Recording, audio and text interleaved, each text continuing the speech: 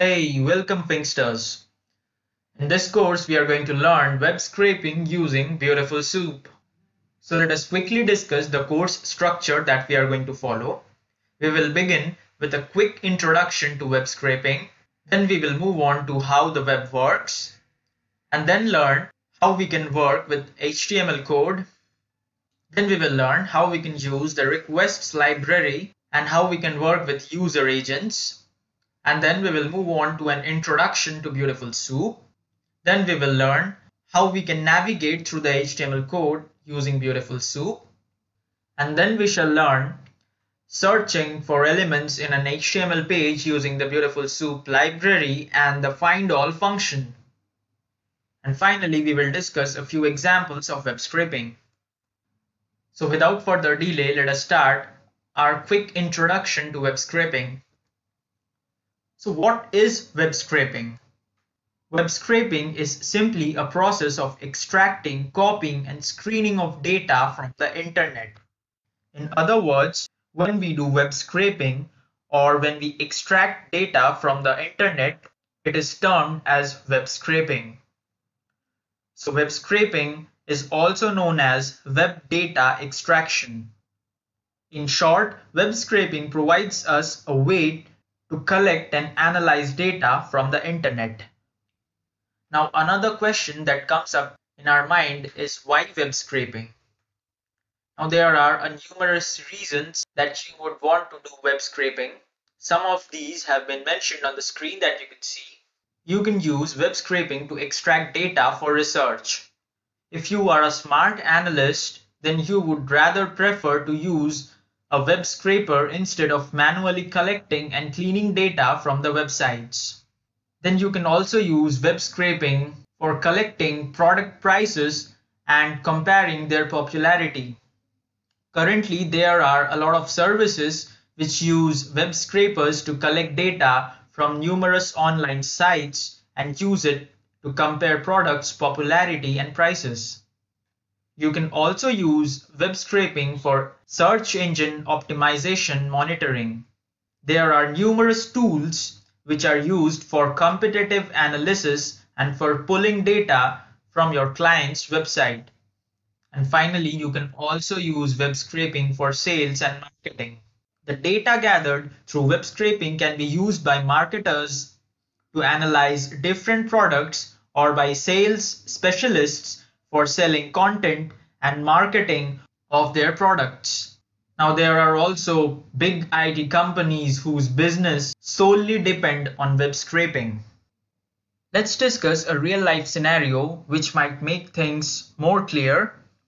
Suppose there's a job site that you really like and it posts exactly the kind of jobs that you are looking for.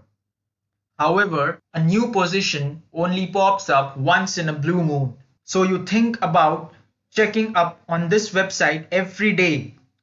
But that doesn't sound like the most fun and productive way to spend your time.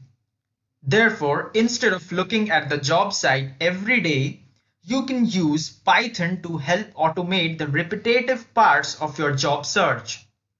Automated web scraping can be a solution to speed up the data collection process.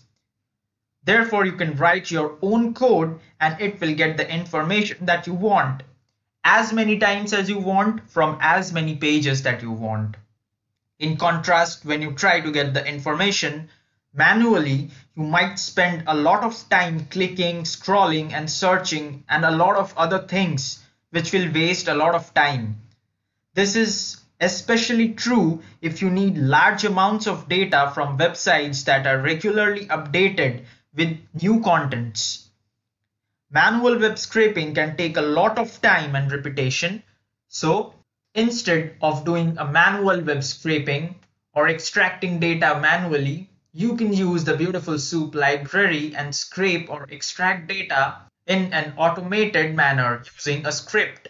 So that brings us to the question, what is Beautiful Soup? Beautiful Soup is a Python package for parsing HTML and XML documents. Now you might be wondering why I have used such an image while I'm discussing Beautiful Soup in Python. But did you even think Why or from where did the name Beautiful Soup come from? It is actually named after a poem from Alice's Adventures in Wonderland written by Lewis Carroll, and that poem has the exact name Beautiful Soup. That is how this Python library got its name. Hence, the image that you see on the screen is Alice from Alice in Wonderland. So, whenever you think of Beautiful Soup, it might remind you of this image and you will remember where the name Beautiful Soup came from.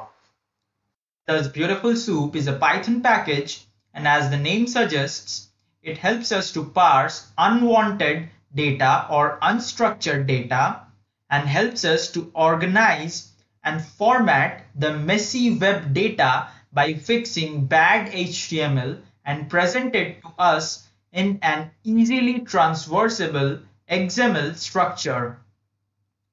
Therefore, in short, we can say that Beautiful Soup is a Python package which allows us to pull data out of HTML and XML documents.